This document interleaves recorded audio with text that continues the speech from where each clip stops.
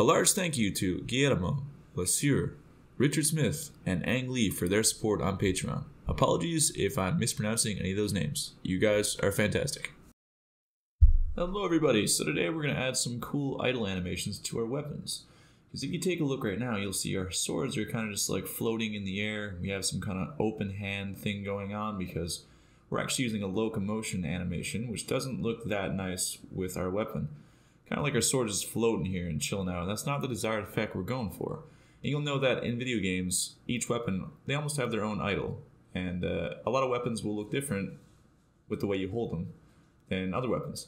So I'm going to drag in this idle animation here called idle 001. Take a look at this and make sure it's the right one. So let's go up here to our animator. And first what we're going to do is create two new layers. We're going to make a right arm, and then we're going to make a left arm. These are going to act for our right and left arms respectively. We're going to drag down the override, make sure that's always on the bottom. We're going to go here in the right arm, we're going to make the weight about 0.8. You can mess around with that if you want. I'm going to do the same thing with the left arm. Obviously everyone's maybe a little bit different. You might want to try to mess with that when you add in the animations. Next we actually have to make the mask, or this is not going to do anything really.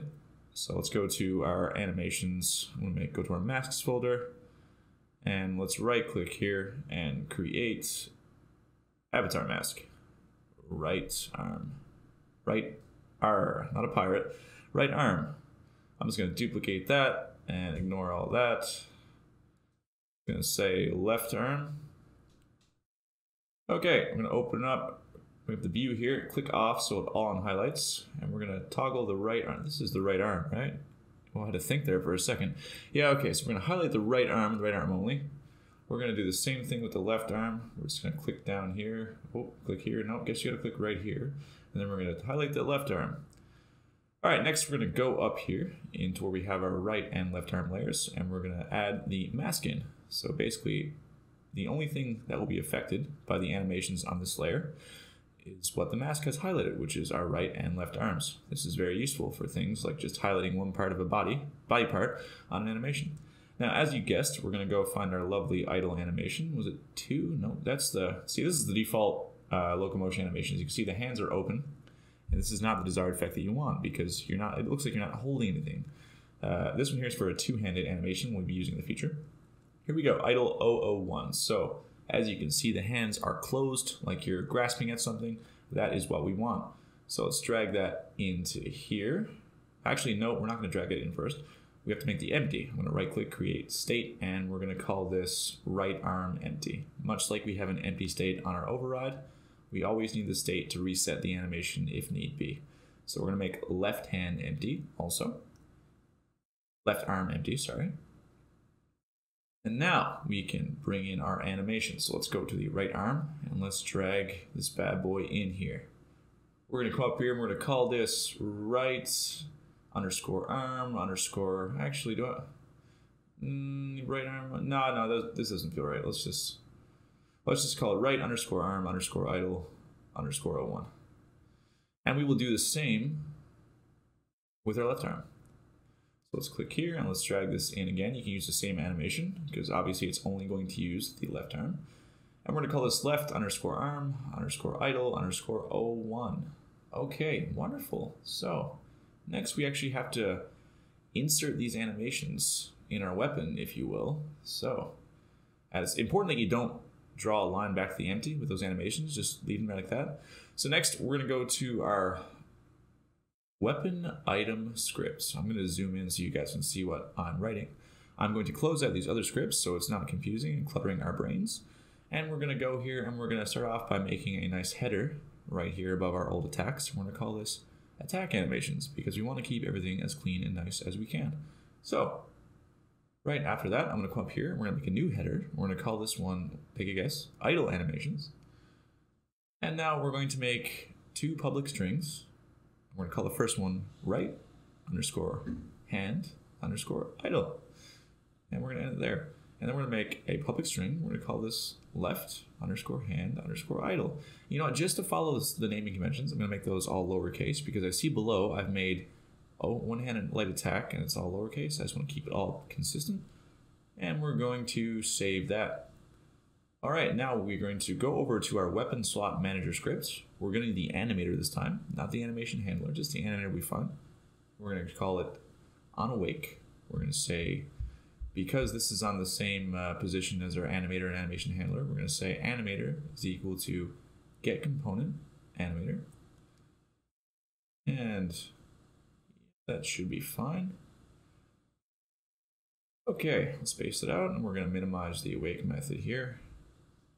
Next, under load weapon onslaught. So when we're loading our weapon, we're going to want to also set our weapon's idle animation. So we're going to come in here, we're going to say if weapon item does not equal null, just a null check. As always, it's always safe to do that.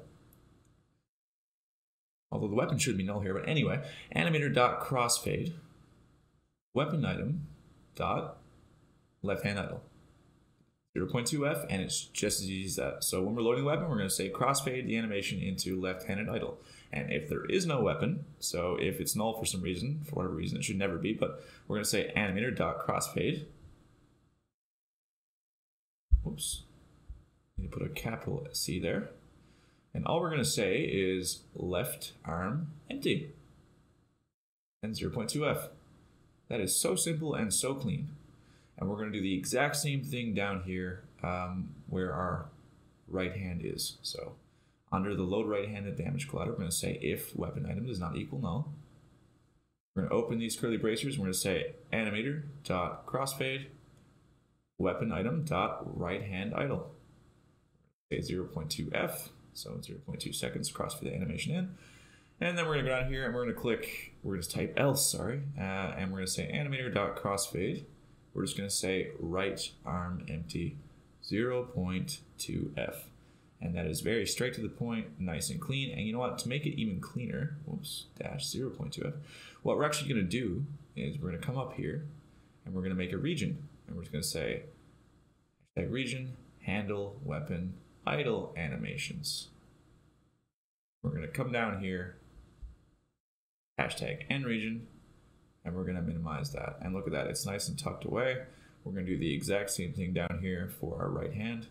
And you know what, we're actually going to say handle weapon idle, and we're going to say handle right weapon idle animations. And just being very particular. You don't need to be as particular as me, but I think it just looks nice and I like being neat. So we're going to minimize that, and I'm going to come back up here and say handle left weapon idle animations. And then I'm going to erase the space in between here, so that looks nice. That looks beautiful. Lovely. Absolutely lovely. So I'm going to save that, and we're going to minimize this. Wonderful. All right, so next, we need to go to our actual weapon, and we're going to actually type in our animations here. So going to our sword, you'll see now we have a section for idle animations. So let's just type in left underscore idle, left arm underscore, sorry, underscore idle underscore 01. We're going to copy and paste that and change left to right. And we're going to actually drop in the game now and test it out because that should be good to go. Double checking here. Let's go ahead and see. And as you can see, if I run around here, our player actually looks like he's holding the swords in his hand now and cusping them tightly, which is wonderful. That's what you want. After you perform an attack, you're still performing that idle animation because it's not going back to the empty, so it looks a lot nicer. So I'm just going to go into the scene view here in a sec and show you what I mean. Now, if we go into the scene view, you will see that the player is actually closing his hands on the sword. Now, I do need to make some slight adjustments because I had these swords set up for the other weapon idle, if you will. So I'm going to actually change the weapon's pivot. Because honestly, I hastily made it when I remade this project too, so I'll just be back in a sec. And as you can see, that is much nicer. Our player is holding the weapon. It looks very nice and adds a nice bit of polish to the game. So guys, again, thank you for watching this episode. Please don't forget to drop a like. It does help appease the YouTube algorithm gods. And I don't know if some of you noticed, but I have some great news. After Monday, my other work schedule, the hours are reduced by 50%. So it means I'll have a lot more time for YouTube, and you should see a quality improvement in the videos. Not that there's not good quality right now, but I can definitely afford to put some more time into them. Yeah, I'm very excited. So I'll be very much so present in the Discord more often. So thank you for making this far. If you're feeling super generous, please check out my Patreon below. You can help support my work and get your name posted in the beginning and the credits of a video. So I will see you guys in the next episode. I hope you have a lovely weekend. Farewell.